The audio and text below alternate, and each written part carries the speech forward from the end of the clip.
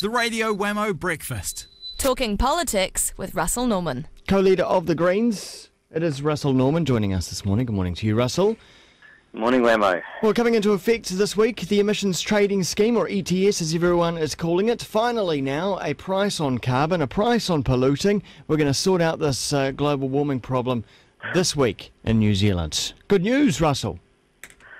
Well, it's certainly true that a price on carbon is one part of the solution, but it's, of course, only a pretty small part of the solution.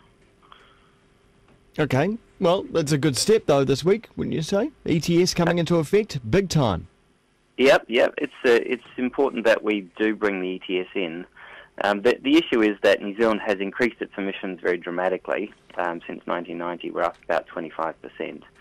And so that's going to cost us because we've made international commitments not to do that. So we have to buy some carbon credits from somewhere else. And it's a question of who pays. So it's a question of whether the polluter pays or the taxpayer pays.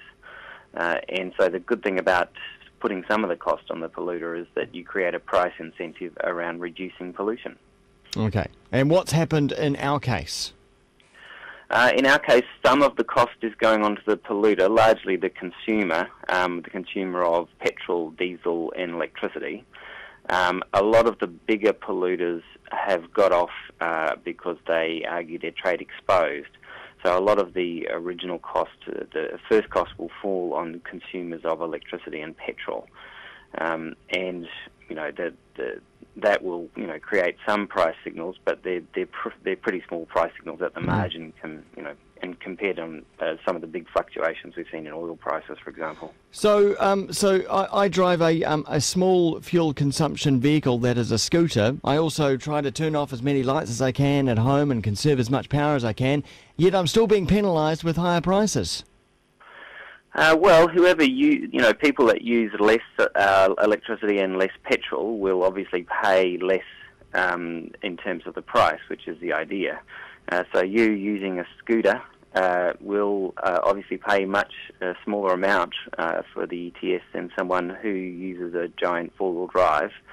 And that's how it should be, because someone who drives a giant four-wheel drive obviously produces lots of greenhouse gases. There's something not working here for me, though. You know, like, there's still not an incentive. Obviously, the incentive is that you don't want to pay so much for electricity, so you use less, or you don't want to pay so much for fuel.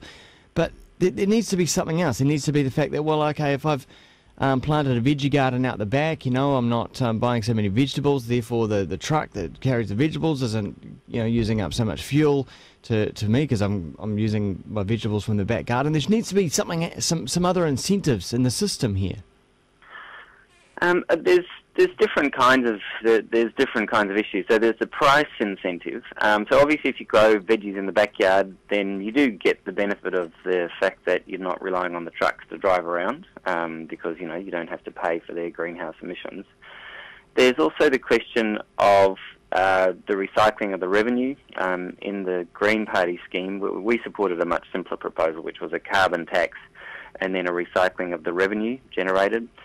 Which would then go into home insulation and things like that, because we thought that was a much simpler and cleaner scheme than this rather complicated emissions trading scheme.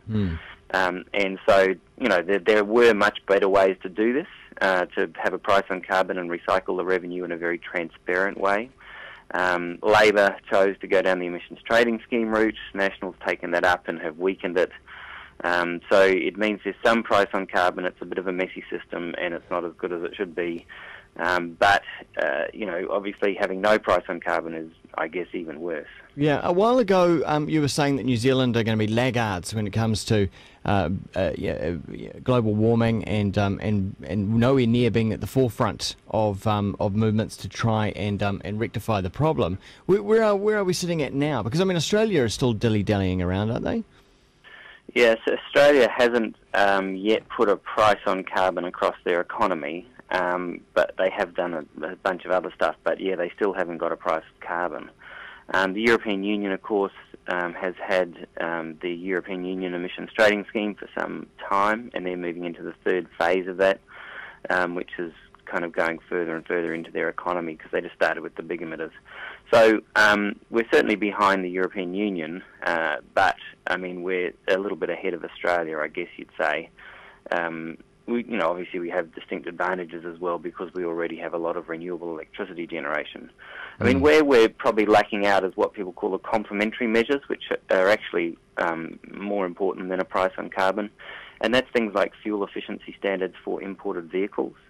If we put on a fuel efficiency standard for vehicles being imported across the border, we could have a dramatic impact on our greenhouse emissions because so much of it comes from transport. And so, those kinds of energy efficiency standards, which are regulations rather than prices, can make a big difference. And when are the farmers going to pay? Well, at this stage, it's not at all clear when at all. So far, they're not paying at all for the greenhouse emissions coming from methane and nitrous oxide. Like everyone else for their electricity and petrol, they'll pay some part of it. But at this stage, it's not at all clear when they're going to come in terms of paying for methane and nitrous oxide. Russel Norman, co-leader of the Greens, thanks very much for your time. My pleasure.